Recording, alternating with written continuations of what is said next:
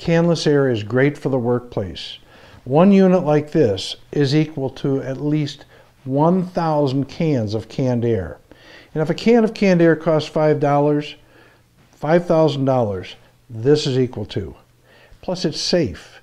You don't see any warning labels on this. Recharge it just like your cell phone. So in the workplace, employers can feel very comfortable telling their employees to grab that canless air and clean off their computer, keyboard, or whatever it is they need to clean. This just uses the air we breathe. It brings it in from the room, spins it around, and blows it out here at hurricane force winds. There's no warning labels on this. It's green and it's very, very safe.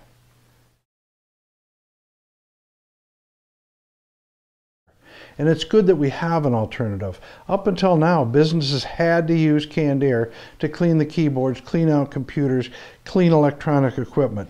Now they have a choice. They have a safe, green alternative to dangerous canned air.